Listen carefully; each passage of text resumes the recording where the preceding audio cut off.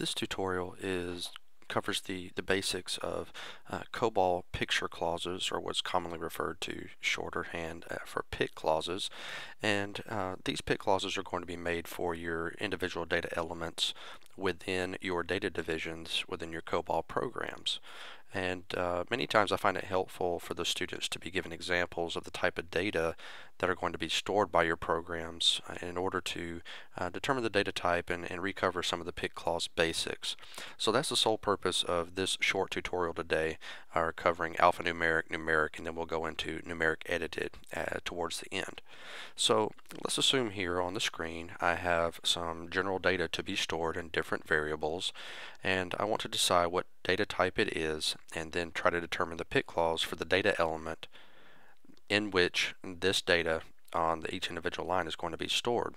So if we're going to be storing Peter, we assume that that's going to be a user first name or F name.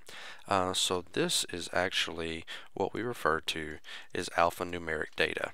Anytime the data to be stored has anything other than numerical values, that is considered alphanumeric, and the PIC clause associated with that data element item is going to be an X as opposed to a 9.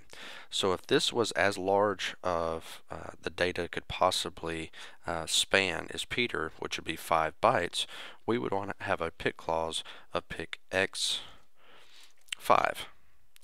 X tells us the type of data that's going to be stored, and 5 tells us the size of the data element. So here the X5 in this PIC clause means that we have 5 bytes of alphanumeric data type that can be stored in there, which matches Peter. For the same thing for Johnson, there's no numeric data there, so we would see an X, and if Johnson was as large of a data element to be stored in this particular field, it covers 1, 2, 3, 4, 5, 6, 7. So the largest it would need to be would be 7. Of course, now this tutorial just assumes that this is the largest piece of information that's going to be stored in that data element. But normally we would want to be liberal, and really add some more to that if we wanted to say 10. Nothing's going to hurt that, but the COBOL program will allocate that and grab that much storage for utilization. Now this next data element, the data to be stored in a data element might trip some people up, because we see the 367 is numeric, but we also have spaces, and we also have Smith Road Northwest. Well, because we have numbers as well as spaces as well as alphabetic characters, that by default is also alphanumeric.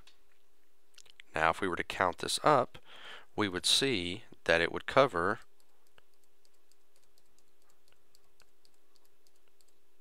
17 bytes. So that would be a PIC X17. The next one, you might say it's numeric, and for the most part you would be correct, except for we have 2 hyphens within the data to be stored. If we define this as a numeric with a PIC 9 and then the number of bytes out to the right of that, we will get an error because we cannot store anything other than numbers in a PIC 9. So because those 2 hyphens are in there, it is by default a numeric of size 11. There are 9 numbers with 2 hyphens. Now this other one could be tricky. If we're storing this as, say, a social security number without hyphens, we can define this as an alphanumeric. There's no problem with storing numerical data in an alphanumeric data type with PIC X. So you can store numbers in X's, but you cannot store non-numbers in 9s. But you can only run computations on an IBM mainframe environment on numeric data items. So if this is a number that you want to do computations to, add addition, subtraction, multiplication, exponential raised to a power, you would need to define this as a numeric. If, however, you were not going to be calculating or run computations on this data element, you could in fact store it as an X and it would be okay. But let's assume for this case that we are in fact going to be using this number to be used in computation. So we can define this as a numeric, a PIC 9, 9. So the first 9 tells us the type of data, which is numeric, and the size of the data is the second 9. So there's 9 characters here. Excuse me, 9 numbers here. Now, this one, 1, 2, 3, 4 decimal 56, is also numeric. But you might wonder about this decimal here. If we want to be able to keep track of decimal places, we must do what's called, and we must add what's called an implied decimal place. So we would have a 9-4, and here's the implied decimal place is a V, and then a 9-2. So the V allows us to keep track of 2 numerical bytes to the right of the decimal. So 4 before the decimal and 2 after the decimal.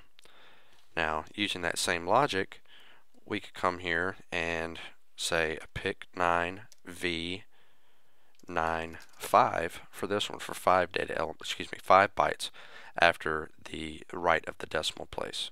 Students also ask me, well, why don't I see a 1 right here? A 9 with a 1 after it in parentheses and a 9 by itself are the same thing. So when it's by itself, I just prefer to leave it like that. Now, sometimes you're going to want to add commas to a particular data element, especially in the output of a report or to a display screen.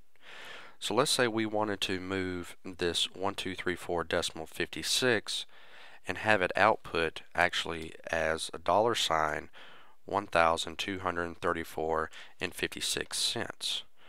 Well, because the output actually has a decimal in it as well as a $sign in it, we actually refer to this as a numeric edited data item.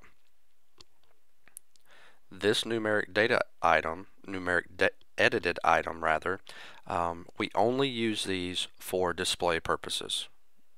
Again, we only use numeric edited data items for display purposes. We will not be using numeric edited data items for computations.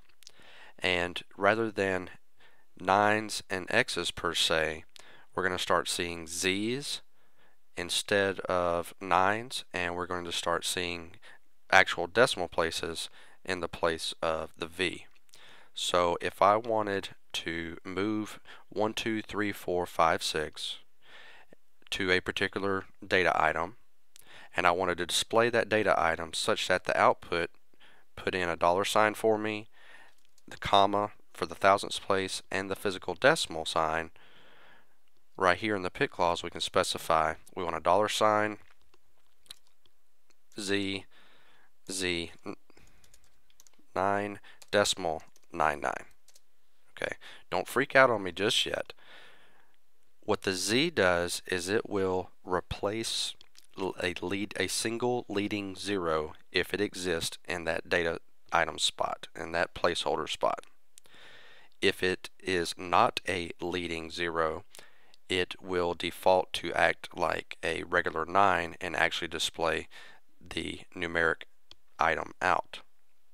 So give it a try in your COBOL programs, and hopefully this should help you better understand the different data items and different COBOL PIC clauses.